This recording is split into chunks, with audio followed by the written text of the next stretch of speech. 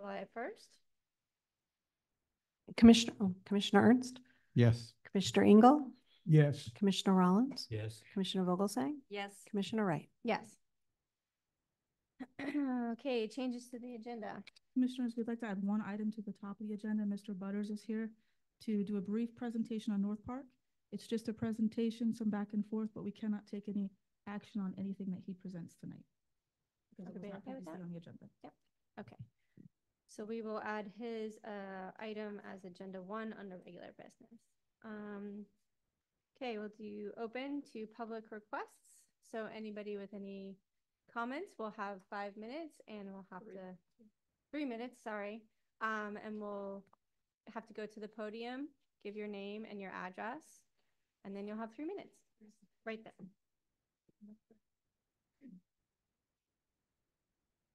Hi, thank you. My name is Irene Parker. My husband is Don Parker. We just moved into 6100 Northwest 2nd Avenue. And we were very active in the Boca Raton Junior League Community Garden. And if there's any way that we can be of assistance with a community garden, I understand there's some objections with the chemicals. My husband has a PhD in biochemistry. And so if anybody has any questions about the chemicals, he can answer them. But we thank you for your efforts, and anything we can do to help, we would like to do that. Great, thank you so much. Okay, public comment, anybody else? Yep.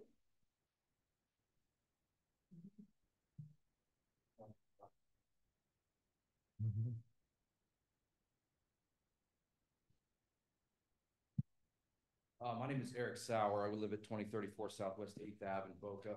I'm here on behalf of the Boca Raton Little League.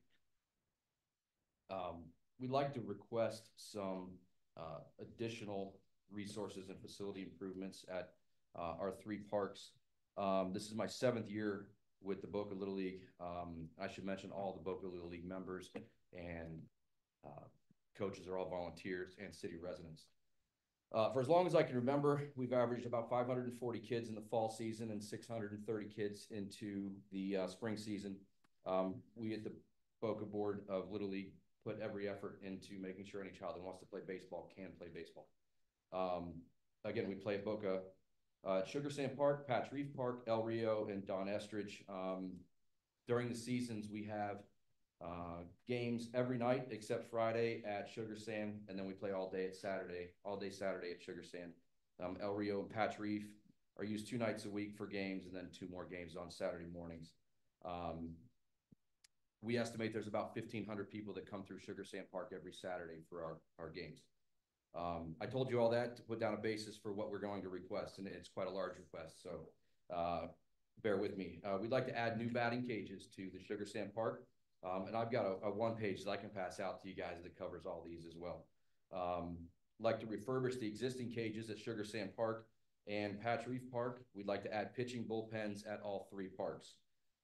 Improve and open the upstairs area at the Sugar Sand Quad area for use during games and tournaments to allow for a proper place for league and tournament officials to score and officiate. We'd like to add public Wi-Fi to Sugar Sand to allow for the pending mandate of app-based scorekeeping and live streaming of the baseball games. We'd like to also add soft toss hitting stations near each of the dugouts at all 3 parks. We'd like to cover the spectators area with netting at all 3 parks to prevent errant foul balls from striking fans. We'd like to also repair, replace, or add new scoreboards to all the fields at those parks. And then further, we'd like to develop a maintenance plan with the city and or the Parks and Rec Department to maintain the clay infields such that the infield plays safely, it drains properly, and remains in good condition. Specifically with respect to the batting cages, those are kind of our top priority. When we have 4 games starting at the same time, each coach gets 15 minutes in the cage to warm up 13 players. Those players range from 6 to 12 years old, and wrangling 13 players in 12 minutes or 15 minutes is quite a feat. This can cause conflict between our coaches, get in, get out type of conflict. It causes conflict with the league because they come to us with these issues. For reference, Delray, West Boca, South County Park, Weston, and Coral Springs all have a 1-to-1 ratio of fields to batting cages, and to alleviate that stress on the warm-up times and getting their teams prepared to play baseball. The pitching bullpens, those are simple structures. It's a clay mound. There's a plate either 46 or 50 feet away. 2 chain link backstops, easy to place. We have the real estate for it. Allowing kids to warm up properly is extremely important. Little League shoulder and Little League elbow have become commonplace in doctors' terms for arm injuries. Improving and repairing these facilities in the manner I've mentioned will bring the city of Boca's facilities much more in line with other city and county parks within our area and throughout the state. Boca's been passed over for being chosen to host larger baseball tournaments because Sugar Sand doesn't have the infrastructure to host them, specifically the upstairs area and the batting upstairs area in the quad, as well as the batting cages. Adding those would be able to showcase our city and bring revenue to local businesses if these weekend-long type tournaments are allowed to be held there. Again, I prepared the one-page list. Overall, I expect improvements and cost additions to cost approximately $504,000. Ideally, we'd like to see the batting cages built at Sugar Sand and El Rio, and the upgrades to the upstairs at the quad as soon as possible, with the remainder of the projects being completed in succession. Lastly, I'd like to volunteer my time in project management for this. Should you guys find time and money to do it, I'll be happy to assist. Appreciate your time. Do you guys have any questions? Does anybody have any questions? Where did you get the estimate from? The estimates came from local general contractors. I just learned about this meeting on Saturday, so I'm texting my friends as best I can. They did estimates based on square footage of concrete, knowing what it takes to put up properly equipped structures. So they had some good idea, and both contractors came in around the same price. Okay. Go ahead, Susie. Thank you for coming. Where are some parks that are equipped with the equipment that you want so that we could go and look at them and see what is involved? I'm going to make it real easy, and I got a USB drive full of photographs to tell you where they're at. But they are specifically Delray has some very nice cages. They have some very nice facilities. Weston has some very nice facilities. South County Park has some nice facilities. The problem with our batting cages specifically is, in my view, they were installed improperly. So they've gotten some additional wear and tear that normally they shouldn't have, which is why I'm requesting the refurbishment of the 3 sets of cages we have now at the back part of Sugar Sand, the quad at Sugar Sand, and then the ones at Patch Reef. So they've gotten excessive damage because of the misinstallation and poor support structure that they have. Do you have a written, could you email Brianne with all of your requests and the specifics that you are asking for? Yes. Yeah. Okay. Yeah. I emailed it to Ms. Miller. I did that this afternoon. You may not have seen it yet, but I have it over to her already this morning. We did not receive it yet, but we'd love to see it. Okay. Thank you. Do you guys want this one? I have hard copies of the one page. Bob, Yeah, go ahead. just one comment. You mentioned Hillsborough, El Rio. Yes, sir. What do you have over there? 1 or 2 fields, or? We have one field at El Rio North. Specifically, that field is used for our 12U program. It's a 50-70 field. And that's currently where our top talent is. Yeah, I was just going to say, that's outside the scope of our jurisdiction, is Hillsborough, El Rio. So I think there's somebody from city council sitting in this meeting that might be taking note of that. Yes, sir. I understand. I think if we can get these all coordinated to go in around the same time, we could probably save some money. Well, we'll certainly take it under advisement. I certainly support your recommendations, and it's just a matter of time and talent and Of course. funding. So listen, I'm a licensed professional engineer. I'm happy to volunteer my talent at any time.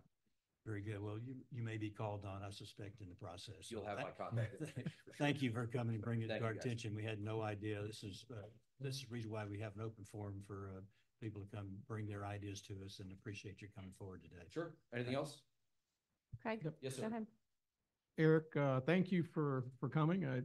I fully support it, and just before this meeting, I went out there to look at the batting cages. Yeah. And I have not been out there at the batting cages since they were first installed. Yes. And, they're wearing, so having more of them is consistent with everything you want. And the hidden thing in what you're saying here is if we invest these dollars into the fields, into the players, Yep. you will be able to have more access to tournaments, which ultimately brings dollars into Boca for hotels and for other things. Hotels, business, restaurants. So- Yes, sir. To me, it'll pay off on its own in the community, so it's a good thing. Thank you. Yes, sir. Yeah, I'm just curious, well, first of all, I want to thank you for being here. I'm a former Little League coach, though I won't tell you how long ago it was, That's all right. but I used to there was this guy Doubleday, he and I were friends. The name rings a bell. Yes, sir. But assuming we can get this stuff done, specifically the batting cages, Yep. what are we looking at in terms of expected lifespan? So the cages that we have now were put in 4 or 5 years ago. They were Right. put in poorly and have been exposed to excessive stresses and strains and bad. I would estimate you could get 8 to 10 out of a decent batting cage if it's put in properly with quality netting. I estimate. I'm not a batting cage expert yet, but I can be. Okay, thank you. Yes, sir. Thank you, Eric, for coming. So I think the next steps would be for us to go to the city to kind of coordinate and then look at these projects and see which ones that are doable. And then, because they're responsible for El Rio. Sure. We have Patrice and Sugar Sand, so we'll have to evaluate and see what is a necessity and what we can accommodate for you guys, and we'll go from there. So thank you for coming, and just keep in mind, This is make sure that you just keep an eye on our meetings so that you know when, and I'll try to let you know when, if and when it's on the next meeting. Thank you, guys. Thanks. Thank you, Eric. All right, any other public requests? Yeah? No? We added him. We added him as an agenda item, yeah.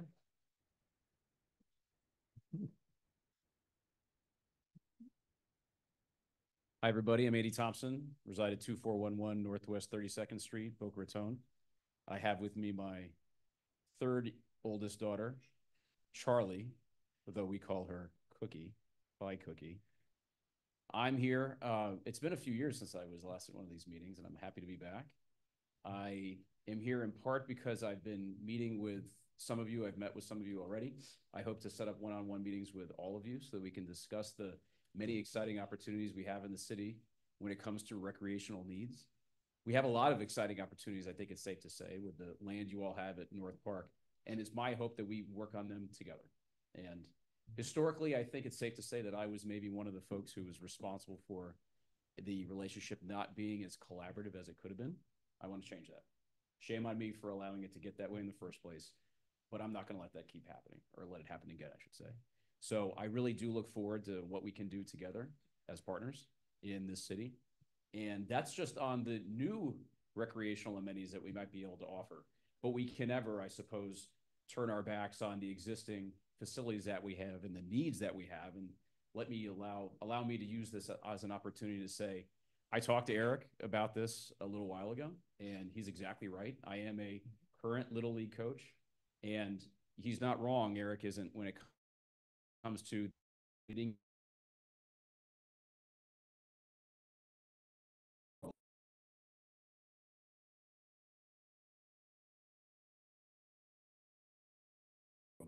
my kids are coach pitch kids, meaning they're 6, 7, 8. And so they need all the practice they can get. And it's tough to do that on the existing facilities we have when it comes to batting cages. So I wholeheartedly agree that the facilities that he identified are in need of upgrade. And the city, I'll see what I can do within my power. I'll do everything within my power to make sure the city makes that a priority, that we get those things fixed. It is an important thing. How many, I mean, he may have said this already, but how many youngsters or families in our city are involved in baseball? It's a lot. It's something that brings communities together. And we should facilitate that as best we can. And I hate to think that we're losing ground when it comes to other neighboring communities, West Boca, Delray, Weston. Those are fine cities, right, in their own right. But they're not Boca. So let's together collaboratively make sure that we have the facilities that keep us first in class, like we almost always have been. So that's my hope, is that we can continue to do that. So there's a few of you that I haven't spoken with individually yet. I hope to do that soon. I hope to do it very soon, because I know that we have a joint meeting on the horizon. I don't know if it's been scheduled yet, but we will sometime soon, hopefully, right, Brianne? And we're going to be working together with you all very well. It's my hope. You have my word. So if you have any questions for me, I'm here. I don't expect that you do, and I hate to take up as much time as I did, but it's great to see you guys again, and I'm looking forward to working with you once again. Thanks, Andy. Thanks for coming. I did see your most recent run by Boca Chica posted on, I think it was LinkedIn. Was it LinkedIn? Yeah. So thanks. And you did give a shout out to North Park. So thank you. There's a lot of good things that are on the horizon there. And we want to be working with you on that as best we just can. getting the name North Park, because you mentioned North Park and they're like, am I thereby committing myself to that name? I guess I have. We already committed. That's the name. There you go. There you go. There you So, go. but nobody knows it yet. So we're trying to get it out there. Go ahead. Thank you for coming. This is really exciting, and I agree with you that I think we're going forward. We have a very great opportunity to work together. Just a quick question. Are there any young ladies in Little League? There are. Not a ton. It's probably between 10 and 20 total. It's low. Boca also has a softball little league specifically for ladies. Yeah, which is played on Memorial Park next to City Hall. So there's a dedicated softball league, which my daughters have all played. Not Cookie yet; she's not old enough. But when the time comes, I'm sure she will. But there are a handful of young ladies in Boca Little League. Thank you. Anybody else? No. Thanks for coming. Okay. Anybody else?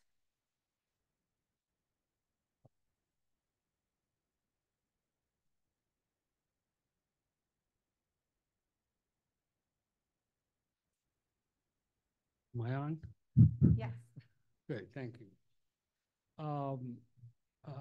Councilman Thompson gave me an opportunity to write down some notes because I wasn't really going to say anything tonight. However, I think it's important to talk about the undeniable growth, and I keep saying this, and you all are aware of it, of pickleball. I mean, every time you see a commercial or information, it's all about pickleball. The community has pickleball, and so it's an amenity that we need to hold on to, and I think promote in the city of Boca Raton, and certainly in the Beach and Parks District. I've always been able to rely on the support of this commission and all of you commissioners. You know, I kind of don't want to say it, but I kind of came over here for support where I had not a lot of support in other areas in the city. But you guys did a wonderful job. You know, we built 12 courts out of Patch Reef. We changed a couple of tennis courts into pickleball. And so it's been a very successful venture. And now we have another 18 courts that are going to be covered and lighted and fanned. And it's just going to be a wonderful thing. So I just want to, I'm always very thankful to all of you. As a representative of the Florida Southeast District Pickleball Association, I want to say that, you know, there's room for all kinds of types of pickleball. There's private types where I'm not going to play, but there's all semi-private facilities like Patch Reef where I'm certainly always going to play, and then at El Rio where I'll pop in and out all the time. So pickleball, like tennis, and I'm going to equate it to tennis, has the ability to kind of lead people into their own little niche. So there are people that want to play at top level and pay for the money, and then there's people that want to play intermediate, and there are people that want to play at all, pay at all. But I think it's important that we get all of those factions in, because I don't want, some people don't want to wait a long time, but I think it's important that we allow a niche for each individual player. Thank you. Thank you, Raul. Anybody else? Nope. Okay. We'll go ahead and close public requests and do approval of the minutes of the previous board meeting held on June 17th. Move to approve. Second. Commissioner Ernst, Yes. Commissioner Engel, You almost did it. Yes.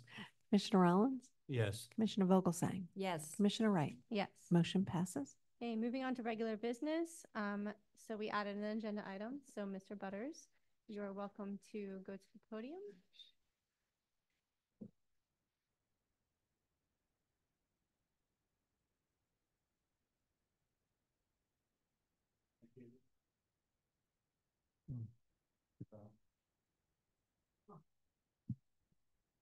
I think it's fine. Okay. No, thank you. And thank you for having me today. And it's great seeing Commissioner Thompson here. I did not know we were going to be blessed having Commissioner Thompson, because this is almost the perfect segue for me and for the board.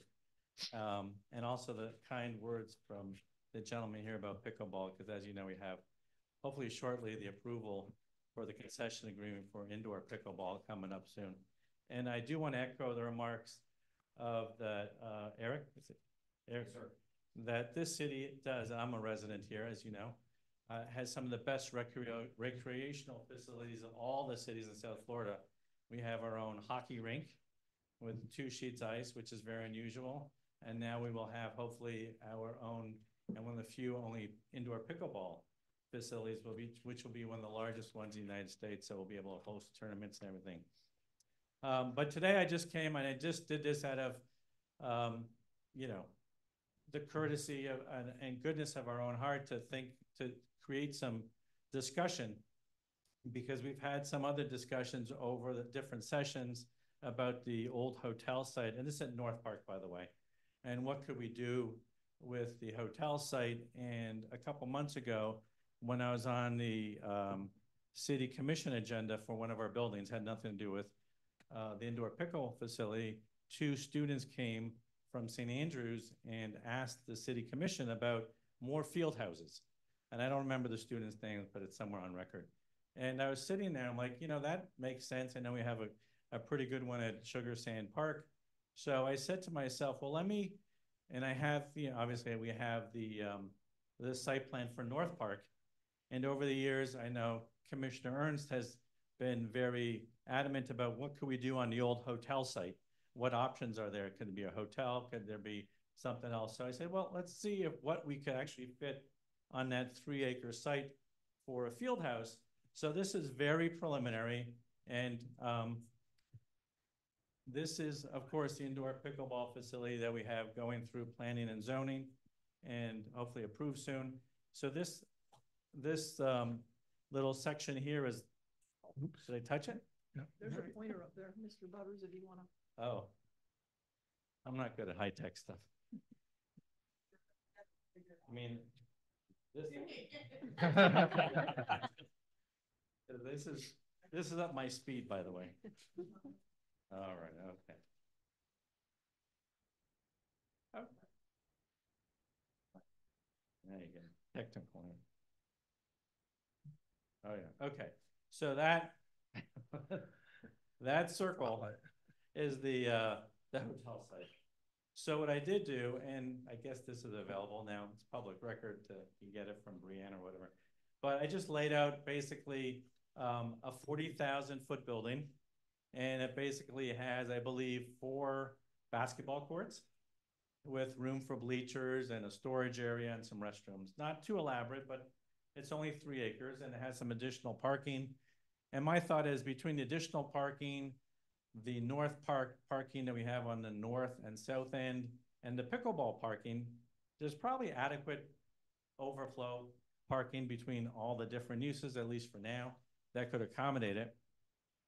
So that was my initial take on the site plan. And then I said, well, what does this cost? You know, and maybe the city commission has dollars for these things too, besides the beach and park district. So how do I switch? Next slide. It should be the one right underneath that button. Ah, okay. So I did a rough budget. And again, this is just a rough budget based on the indoor pickle facility and the indoor ice rink that we built. So we have a pretty good guess of these things. And you can see I listed everything. I'm not going to go through it one by one. You know, I did put in, and I don't know the relationship between the building department fees and the district, if they charge or don't charge. But if they don't, great, then you take out that $350,000 of cost, potential costs. And I'm not sure the county, if there's impact fees or not, you could take that out, but whatever. So there's roughly, you know, $13 million is my guess, potentially, to build this thing and to equip it. And I think it's just worth a discussion. And, you know, again, this is the elevation of the indoor pickle facility. So something, a sister type of facility is kind of what the thought might be for that. Again, this is the pickleball, but the basis of the numbers that we came up with was based on this building. So I just thought it's worth a discussion. I'm not asking for anything. It's just as a citizen, just like Commissioner Thompson, just like Eric, we're here to bring forth ideas. And, you know, it's good people like Eric and this young man here, I forgot, Raul, that come forth and generate these great ideas, because otherwise, you know, most people don't take the time out of the day. So again, that's it. That's my little 2-minute pitch, something to think about what could be done on the hotel site. And I do know that there's a need for a field house because it's been expressed here by members of this community and students, and that's worth a discussion. And I thank you. Ironically, the CIP projects are listed on the agenda tonight, so it might come up. Yes, it's definitely something to think about. Did anybody have any? Go ahead, Steve. I almost did it too. First of all, thank you for this. This, you know, this isn't an easy thing to do. It's not just I'll spend 15 minutes with a pencil and a piece of paper. So thank you for going through this. A field house is definitely needed. There's no two ways about it. Councilman Thompson and I have already had discussions about it, and we both agree that this is something that we need to do, and that North Park might be the appropriate place to put it. I think, though, and if I'm not mistaken, we would have to go through a whole separate process. Yeah, Commissioner, the answer, that's correct, because there are a number of considerations we need to look at with regards to that location, and the current discussions with Mr. Butters and his team are limited to the concession agreement and to that particular racket facility that we're currently discussing. Right. Right. So, and I'm not asking for Steve. I just did that because, you know, the juices were flowing. I'm sitting in it, you know, I'm like, okay, what else can we do as we get closer to hopefully approving the pickleball? And I'm like, well, we have this hotel site that, you know, had a lot of traffic on it before, had a hotel, the water, the sewers there. You know, I'm saying it's an enclosed facility, so it wouldn't be, I think, too offensive to the Boca Chica residents because it's fully enclosed. And I just throw it out there. So again, I'm not asking for, I'm not really looking to volunteer to build this thing, but and that was going to be the next thing I asked you, but yes, I'd be happy to be engaged in the process, and, you know, obviously, but I know there's a public forum for all that. Yeah, but I do thank you for doing this. It helps us out, you know, it gives us a couple of ideas, and, you know, now we're not going into it totally blind. And this is one of the things that I'd like to get the cooperation and collaboration of the city as well, and maybe even make it a P3 project. But I think you did a phenomenal job. If you did it just like that, over a matter of a day or two. Well, we have kudos. We have architects and we have access to the master plan, so it was easy to draw inside the box. It wasn't a tremendous amount. I'm not gonna lie to you. you know, like a lot of politicians and tell you how much work, but Yeah, it's, you know, it's a thought process, and I Mhm. do think it's worth a discussion, because Definitely. it seems to be reappearing. I know we have a lot of great baseball fields and football fields, but for some reason, this field house seems to be important. And I think we have, obviously, you know, a lot of acreage, but the low-lying fruit, I think, inside North Park could be that hotel site, because definitely. it's clear, there's no trees, there was a building there before, there's utilities, there's road access, it fits easily into the phase, our initial phase, so I just throw it out. Again, I'm not asking for anything, I just wanna get the thought process going, that's all. Well, much appreciated. Thank you. Malcolm, just Yes, sir. thank you. I think it's great. Thank you. I'm all in on that. That makes a lot of sense. My question to you, though, just out of curiosity, what is the square footage of the pickleball center versus, you said 40,000 for the basketball? Yeah, the pickleball center with the mezzanines, I believe, is like 72,000 square feet with the second floor. I Okay. think the footprint is somewhere like 63,000 feet For the pickleball center? for the pickleball Just, center, yes. okay. And then Yeah. this one is about 40,000? Is, I think, I'd have to look on that. I think that's. I what think you it was said. like 41 or 42,000, Okay. yeah. Just- That's strong. Again, we think it meets all the setbacks and all the little things. It could be tweaked, but I think it's around 40,000-ish feet. You could reasonably accommodate a building. You could, the building with 4 basketball courts, full-size Yeah, basketball. yeah, the architect drew those in, so I think Okay. those are roughly 90 feet by 50 or something like that. I think you gotta check it, but we could verify with him. No, that's okay. Yeah, easily, I think easily 3, I think 4 with some stands. You know, I had him draw stands in there because people are gonna watch kids play. It's not, I don't think it's meant for tournaments really. I think it's more for like intramural and high five basketball and, you know, Boca hoops, Boca hoops, right? Yep. Okay, thank you. Yeah. Okay, anybody else? Bob, Susan? I do. Go ahead. Thank you for coming, Malcolm. It's nice to Thank see you. Commissioner. Is there a chance for the footprint to be larger to accommodate more sports and more activities, sort of like the Sugar Sand Field House that has a myriad of activities over there? On that site? Mhm. Well, you have 3 acres, so the question is, how much more parking do you want? Like, you know, so 3 acres is roughly 120,000 square feet. So the question is, you know, how do you balance parking in a footprint of a building and then setbacks and green areas? Can it So go I'm up? not, oh, you mean go, well. That might cost more money, but I think, you know, the district, right, has a lot of land available in North Park in various phases, so I'm gonna leave that to you. I was taking baby steps, and like I said, the low-lying fruit, Commissioner, is that hotel site, because it has a lot there, but yeah, if you wanna think big, I think, you know, I will leave it to you. You get a lot of land to think big. But this is, again, there's a rough budget in there too. So if you use per square foot, you know, $300 plus a square foot or so, you know, you could then multiply it 100,000 feet. You could come up, you know, is it $30 million? Could be. Brianne, where's, She stepped out. I'll ask Brianne what we had had a design for a field house at Sugar Sand a number of years ago. So it accomplished a lot of different boxes. So Yeah. Yeah, I'm not an expert on fields house. I could draw a box and throw some things in there. I wanted to get you guys thinking about it. we I appreciate think it's it. important. And then, you know, you have a great board, and I'm always happy to help as a citizen and help with pricing and whatever input you need. Thank you for coming. Thank you, Malcolm. Makes sense, low-lying fruit, utilities already there, makes sense. It gives us something to talk about, and maybe something to talk about with the city. Maybe they'll give us some money. You want to commit maybe $13 million? I don't know. Just kidding, Andy. No, thank you. It's appreciated. Thank you. Okay, so we're all good on that? Okay.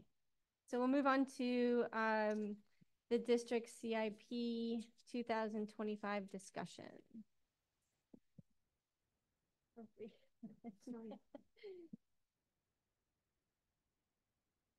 Commissioners, on page 5 of your agenda packets, we started the conversation about our CIP. Putting forth a list of projects that are going to be having some carry forward. All right. And some new projects on the budget as well. Some of those projects that we have heard about tonight, field house design, covering the roller hockey rink, which is another project that's, we don't have anybody here tonight, but I know we've heard in the past that that's essential to do. So a list of projects we wanted to get some input from the board tonight because we're going to use these numbers to put together some proposed millage rates at our next meeting. Also in your folders, there's a request from FAU for some regrading of their fields, and I can let Commissioner Rollins talk a little bit about this. We do have 2 agreements with FAU. One of those agreements obligates us to fund half of this, and that is for the FAU soccer game field. We're obligated to fund half of that. They have asked for half of the other one as well, and I'll let Commissioner Rollins weigh in on that. Thanks, Brianne. Over the past several years, we've had a number of different complaints from the folks that are using the Glades fields as far as the maintenance of those facilities. And to the best of my knowledge, and Melissa Dawson may know, but I don't know that there's been any laser grading or any aeration of those fields over there, which means the area is compacted, which makes the growth of grass a lot more difficult. And so I've been listening to this, and I eventually just asked FAU if they would put together some kind of an estimate for what it would cost to do that project. And I have spoken with Ryan White about the possibility of sharing in that expense, since we're not the only ones that use that facility. I don't have, I did not try to pin him down or get an agreement, since that's beyond the scope of my authority, but I did want to get this in front of us as we're talking about the budget, because it's been it's been an issue that's I've been hearing about for a couple of years, and with the amount of usage that we put on there, as well as other Henderson schools been using it, so it's not our sole project to do. But the interlocal agreement that you'd mentioned, it just says that the parties agree that any maintenance costs associated with resurfacing, which shall occur, it's that every 5 years shall be shared evenly between FAU and the user. I don't have a commitment from FAU, but like this contract says, if there's a maintenance plan that's put forth by the university, we'd be obligated to share in the cost. And so there's the cost figure in front of you. And what I wanted to do today was to get that in front of you and see if we could put that in the budget, so that at the conclusion of next year, can't do anything with it this year because it's a little bit too late to start that process if we were going to be able to use that facility in the fall for our soccer fields. So it'd be something that would be designed for the 2025 May of 2025, when the facilities are taken over. We turn those back over to FAU after the soccer program is finished with the fields. So I merely present this to you as a suggestion. I would like to say it's a request from FAU, from the soccer players, and from me, who have been hearing about this for the last couple of years. So I'd be happy to try to answer any questions, but the suggestion today is that we see if we can get this agreement between us and FAU to get this project done. Yeah, are we obligated contractually for both fields or just one? That I can't answer the question. Yeah. Is that right? Yeah, so as Brianne indicated, we have two agreements with FAU. Under the 2016 agreement for the varsity fields, the maintenance and upgrade costs are split. Under the 2020 agreement, the burden is on FAU.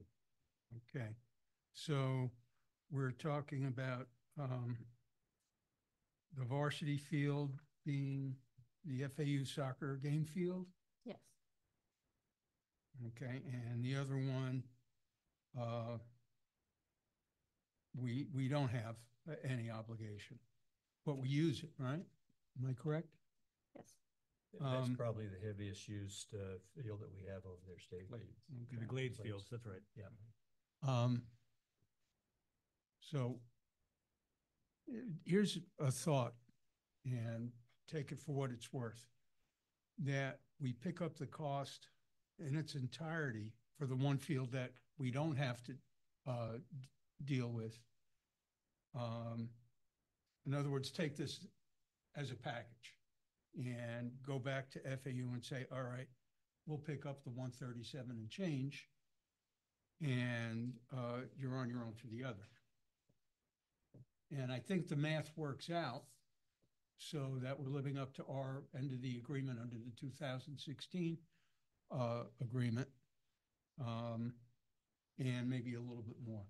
But I'm just doing that off the top of my head. Yeah, I think it's a little bit more, but Yeah. it's still more than, Yeah, What it would we're- come out to about, it would come out to about 30% total of the whole package. go ahead. Yeah, what I would suggest is that we authorize Brianne to have that discussion, and I certainly could facilitate that meeting, but since I really don't have the authority, but I would like for somebody at the district to be able to weigh in on this after I'm not the one to be negotiating this agreement, but I would like to suggest that we have Brianne have this conversation with FAU and see if we can come to terms to take care of it as you suggested, Steve. Okay, yeah, I think that's a good idea. Is that? Yep. Look, I'm supportive of Brianne working with them to cover both their important fields to the community, and I think we can contribute to them. My question would be is, when does the agreement expire? Are we putting money in it for a long time? Till like 2036 on one of them. Okay, so we got lots of time, so we ought to be contributing to it. The only other ask would be FAU needs to take care of the restrooms. I don't know where they're at today, but to me, that's a basic. They got the staff, they got the resources, remodel them, do whatever they have to do, but have them working. That's all. Yeah, well, I think we tried to address that last year Yeah. by maintaining them. It's just the problem that I see is that they don't lock those facilities at night, and I think there's probably or even during the day, there's folks that take advantage of that facility that don't even work there or live there or play there. So It's just heavy volume. Yeah, That's all of it. It's just gotta be, somehow there's gotta be a plan to not shut it down. Great. If they're using them at midnight, great.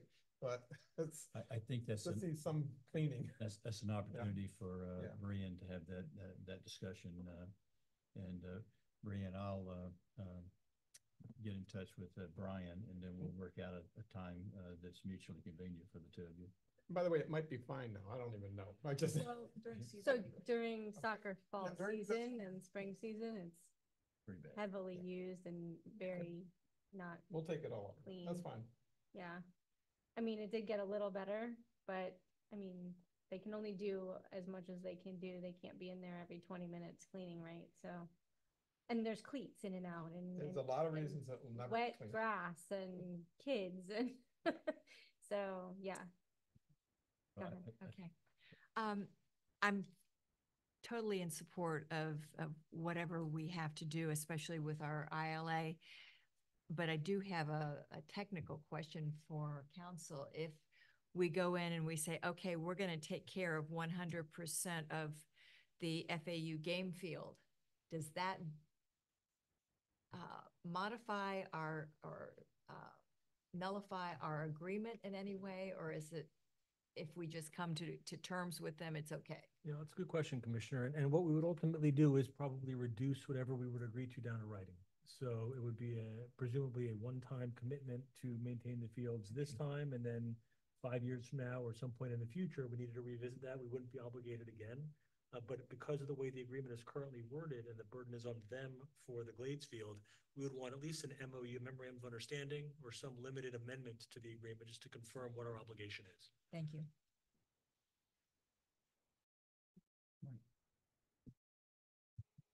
Thank you.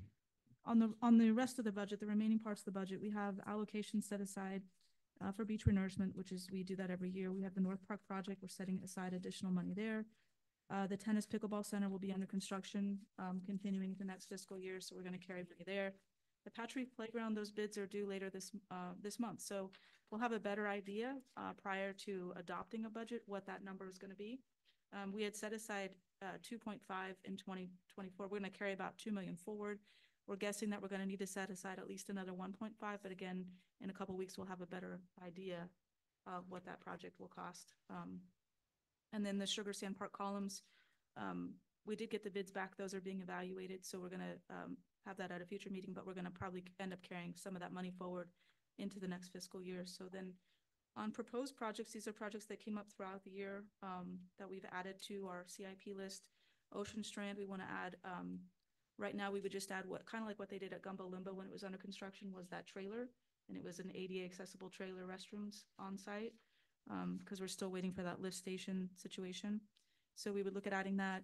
There's been some input from the public. It gets a lot of use, especially in the mornings and evenings from the local residents. They like to use that trail, but maybe think about adding some fitness equipment or even a natural playground for the kids that go down there.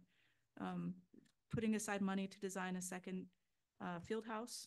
Probably needs to be more money set aside for that, looking at the cost estimate we saw tonight. Sugar Sand Park multi-sport rink cover, we set aside 1.5. We had 1.2 set aside originally, so we just increased that. We can certainly evaluate that further to see if we need to add more to that. We wanted to start the fire prevention program. This came up during discussions this year from Commissioner Ernst, and just making sure that we're staying on top of some of the invasives in our parks. So Melissa has started that conversation with the city staff, and we're looking at doing it in phases at Sugar Sand Park and then through all of our parks. So we would look at spending about $500,000 the first year.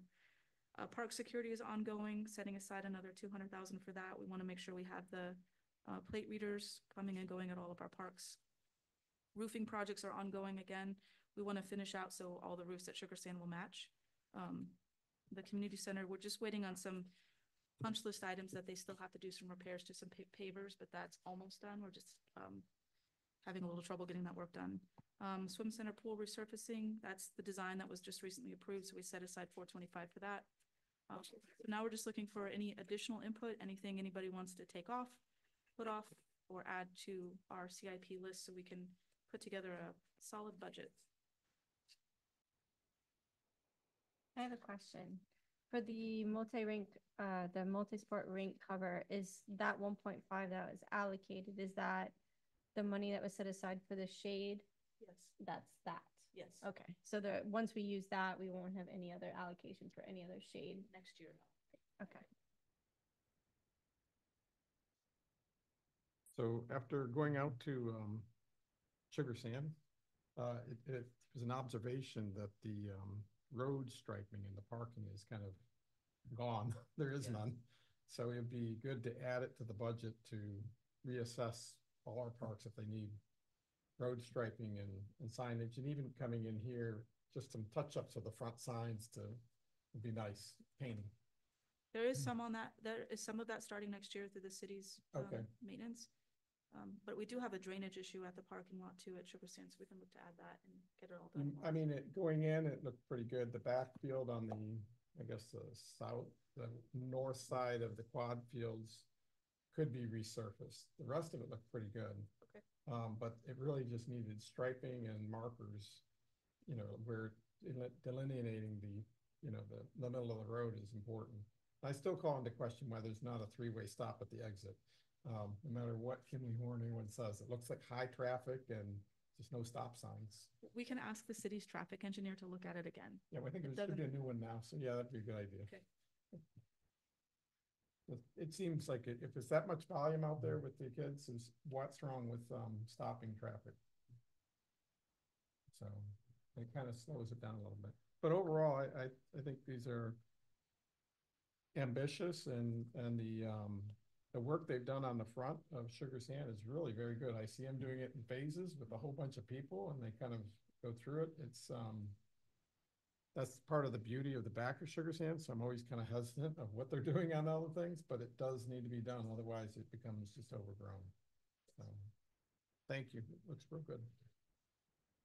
Steve. Sorry, I looked at you and I said Steve. Bob, if you want to play Steve. I think this, at first blush, looks pretty good. The only comment I have is on Ocean Strand. I've been getting a lot of requests from people. You know, it's a beautiful park, but there's no parking, and I don't want to walk all the way from the beach parking or from the other side of Gumbo Limbo. So I recognize that we wanted to put in meters, and for that we need that lift station situation resolved. But is there any way we could open up a part of that to some kind of limited parking? I think it'd be very hard to control without some mechanism to do that, because parking is so, I mean, on the weekends, parking is really hard to come by at the beaches. So we will look at it and we'll talk to city staff and certainly see what the options are. Okay, thanks. You know, I'm sorry, Bob. Well, one observation on that is it is hard to control, but maybe they should really make an effort to do it, because if parking is that desperate on the beachfront, it's kind of already there.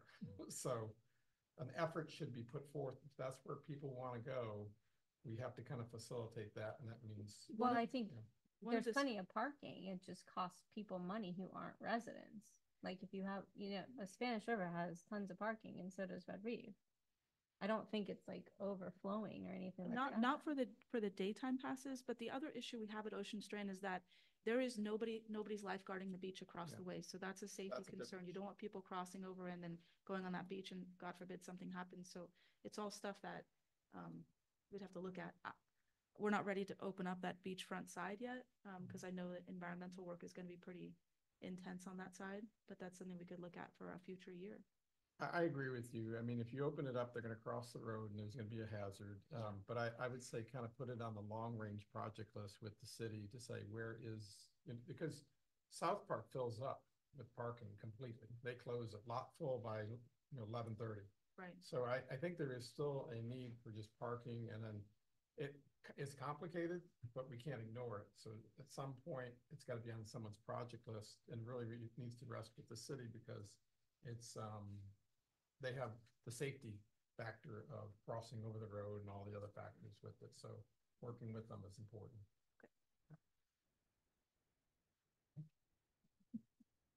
I think it's a good a project list, Brianne.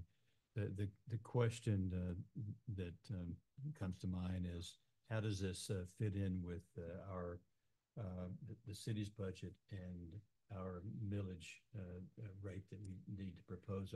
Are all of these projects something that you want to put in this year's budget, or is this a wish list for some future items? Or it's a pretty aggressive list that we're trying to undertake this for this next fiscal year. Yes, a big chunk of it is North Park, and I think that we're hopefully going to start the actual development of that next fiscal year. So we probably won't spend it all in one over the course of the first year, because construction takes a while, as we've learned.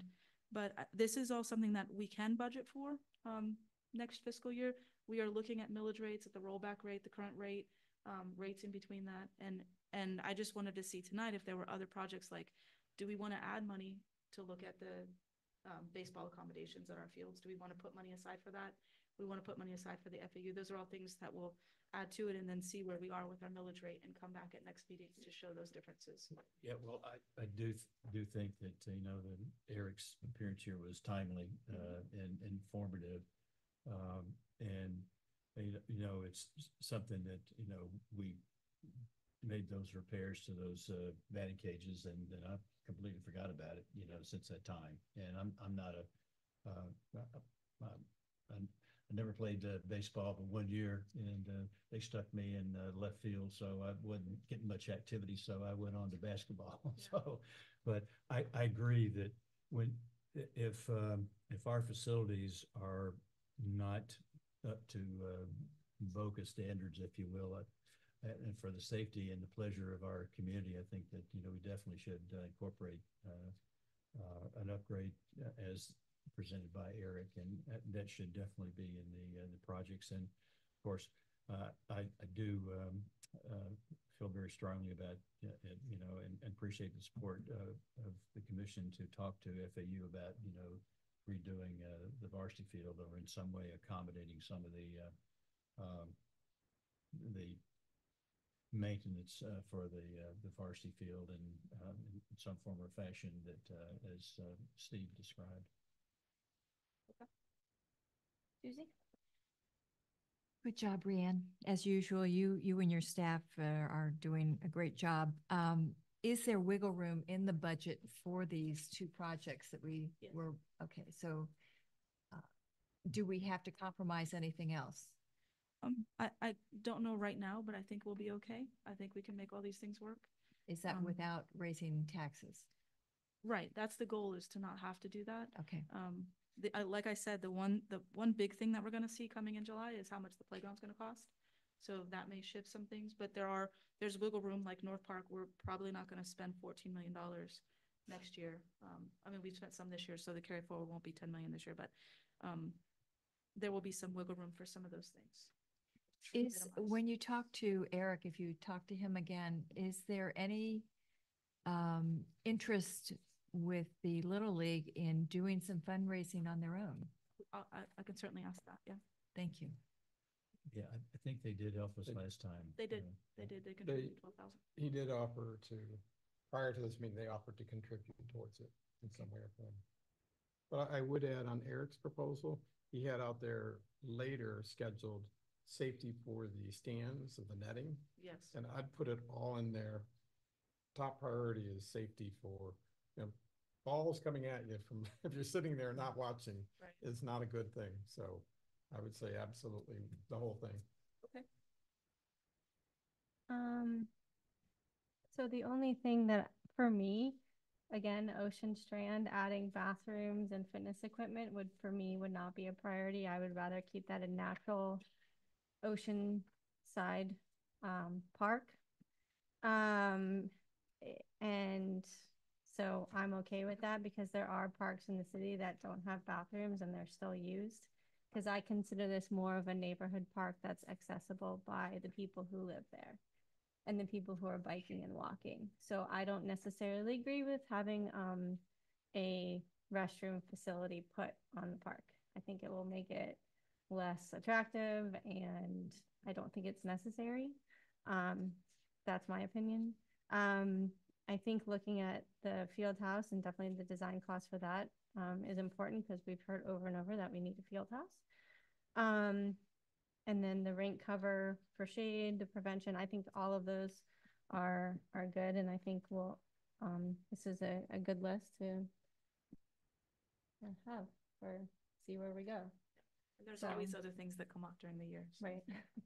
Yeah, and Brianne, I don't know what the scheduling would be on that drainage issue we talked about over there on the. We're gonna do that at the next meeting. I'll bring that in for the roll-up meeting. Yep. Thanks. Yep. I'd be okay deferring the Ocean Strand bathrooms until they keep sorting out their lift station thing. I mean, to put something in there, and we don't know how that's gonna. So I just keep deferring it. I still think that the call I got is people who walk along there want a rest stop along the way, and that's the need for. Well, I mean, but there is a bathroom. If you go just south of there, there's the golf course bathroom, right? And if you go just north of there, there's all the bathrooms that are located in Spanish River Park. I just don't think, if we're keeping that as a natural park, I don't think we have to have a bathroom every 100 feet along A1A. Especially if we don't have parking. I just think, it's. I'll give them your name to call. I mean, Gumbo Limbo is right nearby, and so is Red Reef. It's not that far. So I'm trying to keep this park for me personally, I just want to keep this park as natural as possible. It's on the ocean. And to have people be able to enjoy the intercoastal and eventually be able to enjoy the ocean side as well. But, you know, that's my opinion on it, is to keep it as natural as possible. I don't think we need to go through it all now, but I'm not in favor. I think you have to have restrooms and shelters. Those are important for any park, just from a safety perspective. But I hear you, and I say there's not a priority. So there are other things that we could move on to. I do think the field house, as proposed today, should be further explored with the city, because as Malcolm said, and as you know, a number of other guests have said here, the fact that it was a hotel site and all the connection and connectivity is there, this is the right time to really finish it all out. And I know that the site plan is already in the works and stuff like that, but there'd be better time spent on that. And that alone is like a 5-year deal. So that puts anything off in Ocean Strand for a while anyway. Well, we also have to check with council to see if that site needs to be rezoned. Yeah. In terms of from what it is now to possibly what it needs to be for a recreation facility, right? So, but if we did it, it would be completing that whole side. But to me, then it's pretty much done, and then we put all our effort into that, and then we know what we're working on all in one area pretty easily, and I think that's a big accomplishment, to be honest with you. That's a multi-year effort, and you can kind of finish that part out, and we still got the other side to think about, but it's better to just get this done. So, just a thought. did you have your meeting with Greg yet? Greg just got back from vacation today, so I didn't push anything with him right away. Got it. But I've been talking to Tiffany and Greg. There's, I mean, certainly a lot to talk about with all the moving parts of recreation. But we are going to get on that. Yes. Okay, any other comments on the CIP project? Nope. Okay. Thank you all, because that was helpful conversation to have. Okay, moving on to North Park environmental work. Commissioners, on page 8 of your agenda packets kind of details why this is here and what it's about. You guys are aware that this was a former golf course, and with that comes the burden, once we decided not to build a golf course, to get approvals from the FDEP, and that meant doing some preliminary soil samples. Obviously, some of those came back slightly contaminated, so this is the additional work that's required to satisfy what they want to see before we can start construction. I know it's a big number. There was a prior subcontractor that was doing the work. Their budget was very similar to this budget, in fact, a little bit higher, so this is less than we anticipated. But we were switching because this ECS group has committed to our timeline and committed to keeping this project on track. And I have Lumi here from the lake to answer any questions that you guys may have, but unfortunately, this is all required work. So there's not a lot of leeway on it. It's all going to be required for us to get these permits issued from anybody. They're going to want to see that the FDEP signed off on it. The FDEP wants to see quarterly samples and quarterly reports to know that this property is safe to put a park on. So tonight, I know it's a big number, but we are just looking for approval of this additional services agreement as presented. I'm here to take your questions and comments. Just a quick question. It's a lump sum, $162,000 plus hourly of another $6,000. Is that correct, or is the $6,000 included? The potential of 6,000, yes. Right. So we're looking at a total of 168,000? Yes. Okay. Thanks. And this is just for the east side. This is just the east side. The west side would have its own set of needs. Although if the west side has a partial golf course, that's a little bit different because we're not changing. Right. That's different. So. Anybody else? Oh, Craig. How many hours are they going to spend? It's a lump sum, 162,000. How many hours are they going to spend doing this so that we can do some paperwork here? Yeah, there's 5 different tasks. This is Lumi Fuentes representing Miller Lake. There's 5 different tasks. So the first task is really the cleanup target level consultation, where it's really working with FDEP and setting the target of the contamination that's allowed on the site for recreation use. So they'll be working on that. Then there's another task for the actual soil management plan preparation, which that one is $10,000. And then there's a supplemental soil assessment, and that is the biggest, one of the biggest costs on that, because that's further exploration on that. And then the quarterly monitoring is another large amount as well, $48,000. That's the on-site drilling and. Yeah, I don't think it's just paperwork that they're doing. Yeah. There's actual further investigation. There was a lot of preliminary. Well, they're doing soil assessment, and then monitoring of it as well. So those are all assessments as well, sampling and things like that. So that's actual field work that's being done, correct? Yeah, correct. And that's all the permitting with FDP that's required, and the coordination, not only with the city, but Palm Beach County as well. Bob. Go ahead. Thank you. So I assume that this is not including the remediation of any of this. Or is it just the testing that we're talking about, and the evaluation? It's including the plan, the soil management plan. The actual construction of the remediation is the cost of the construction on site, and the moving of the soil is not included. Okay. But we don't know if there's going to be remediation required at this point, correct? Correct. We're not concrete on it, and we're being as cost effective as possible. We're gonna keep the contamination on site and recap. So we have already in-house consulting on what are the best options where it could be most sustainable and cost effective on this as well. So that would be part of the construction documents. Yeah. It would be part of the whole plan of building the park. Okay. On task number 3, with your experience in doing this, is there a seasonal difference with the results? In other words, we're in the very rainy season. We just came off of a dry season. Would any of that skew the results? They do it because with the quarterly monitoring as well, they'll measure it out quarterly, so they're able to check those quantities, and we do have the preliminary to base it off as well. Okay, so thank you. It's pretty down below when they do the assessment as well. Well, the best part is it said ECS is confident this work will be completed quickly and will not impede the timeline of the project. Yes, and I could, we changed gears because we know it's a big topic and needed to be done quickly. And we wanted to get it going before we even started construction on the site. So they were quick. They already done some work out there. Brand could express that. So they're on target for it. Yes. We feel confident on that.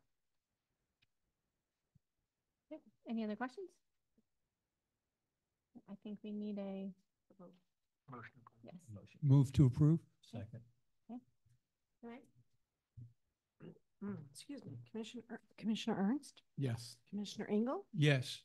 Commissioner Rollins. Yes. Commissioner Vogelsang. Yes. Commissioner Wright. Yes. Motion passes. Okay, moving on to approval of payroll and invoices.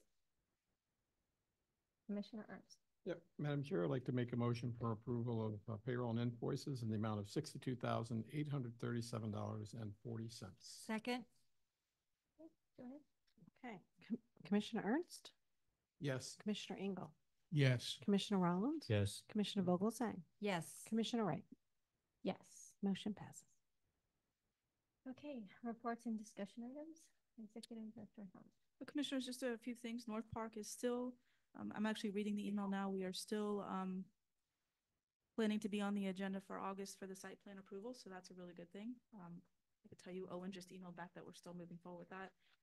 We will have the Boca Paddle agreement on our next agenda, July 15th. I wanted to thank city staff Jason and Brian, who's here tonight, for the work setting up our new microphones and sound system. We had no feedback tonight with everybody talking and the microphones on the whole time. It was great. And they did a great job. And Melissa too did some great work. Well done. July 4th events are happening this week in the city. We put parking passes in everybody's folders for the finale event. So those are in your folders tonight. The city has debuted its Centennial logo. So if you haven't had a chance to see that, we shared it on our social media. It's on their website. So they're starting to roll out their centennial celebration. And then I wanted to mention that I had a chance last weekend when it actually wasn't raining to go visit our parks and went to the skate park down in East Boca, which we've talked about if that moves and where that could go. So it was a good visit there and a fun skate park, definitely outdated. So it'll be nice if we do look at revamping a new skate park with a little bigger area. After the skate park, it was getting dark. It was around 9 o'clock, and we decided to stop by Patch Reef Park to actually go on the playground. And I was surprised by the number of families out there at nighttime using the playground. A lot of our playgrounds are closed. When we did the design for the future playground, we actually considered the fact that some kids are allergic to the sun, so we want to have accommodation for that. And we're replacing the lighting that's out there with LED lighting, so we'll still have that available once we build a new Patch Reef Park. But being there at night, it made me realize how important that playground is to the neighborhood and to the community, because it's not just during the daytime, it's also used at night a lot. So I'm excited about the changes over there and the people that will use it in the future. And that's all I have. Thank you. Michael? Thank you, Madam Chair. Just as Brian indicated, the concession agreement with Boca Paddle, we anticipate having on your next agenda. Just for reference, when you see that agreement, you're going to see it accompanied by a resolution, which includes some very specific findings on behalf of the board, which will support the approval to the extent the district moves in that direction. I know we've had individual briefings with the five of you, and Sam and I both wanted to thank you for your time, attention, and feedback on that agreement. It's been a long haul, long work in progress, both on behalf of our office and your executive director. And we look forward to presenting it to you on the 15th. So thank you all for the time and attention. Thank you. Steve, you want to go first? Actually, something that I thought about a long time ago with regard to the ball fields. You might want to think doing something like selling sponsorships, like signs, for example, on the scoreboard. If Publix wants to take advantage of putting a sign there, maybe they'll pick up the cost of putting up a scoreboard, or people, other businesses wanting to pitch in for batting cages or bullpens, things like that. Might be done in cooperation or in collaboration with the city and possibly with Boca Chamber or Rotary. But in addition to fundraising by the various Little League groups, this might be another way to go and, get a little bit of community participation. Other than that, I wish everybody a great 4th of July. And I don't know if I'm allowed to say this, but I will. On August 12th, I am making my return to the Boca Comedy stage. I will be participating in Boca's Got Talent. So I don't know if the second part applies to me, but we'll find out.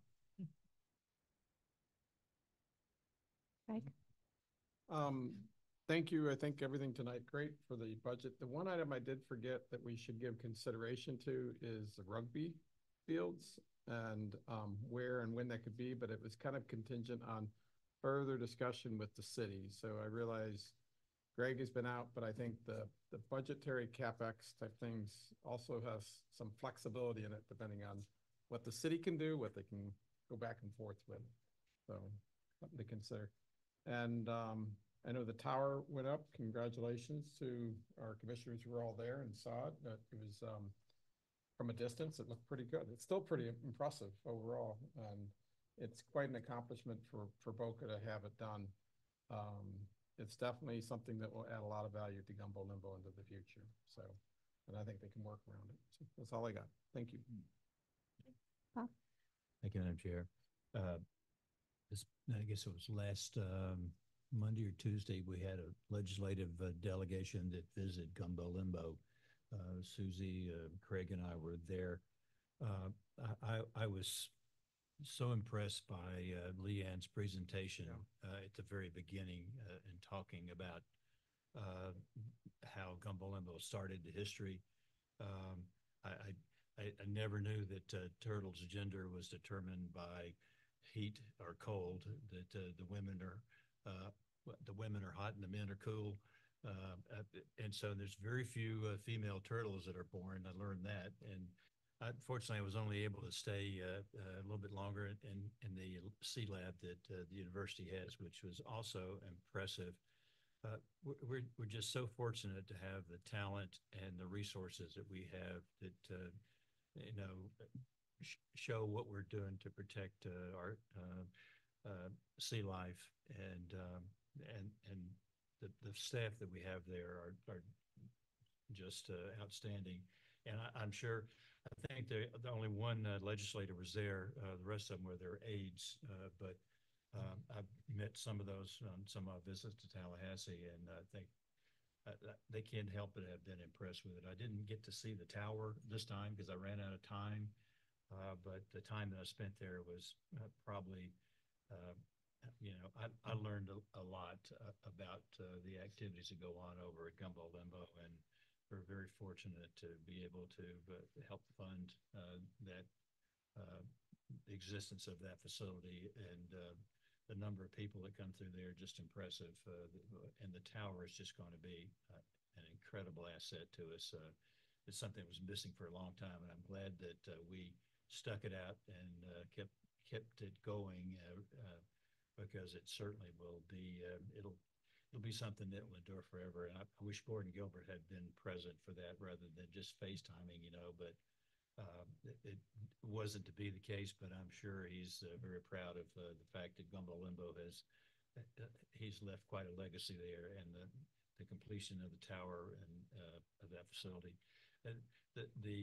The facility looks a little tired in some places, so at some point we're probably going to be looking at doing something to upgrade that facility over there. But it's a wonderful asset to the community that we make available. That's it, Madam Chair. Thank you. Okay, thank you. Susie? Well, I was lucky enough to go to the ribbon cutting as well with City Council, and that was a very good experience. Everybody was thinking positively about our relationship with City Council and the district, and I'm looking forward to the next year and working with them. The event with the legislative delegation also was enlightening. All these young people wanting to go into different aspects of our community and give back. It brings hope. So, and I wish everyone a wonderful 4th of July and a very safe one. I have nothing except for a happy 4th of July, and next meeting I will see you via Zoom because I will be away, but I will still be here.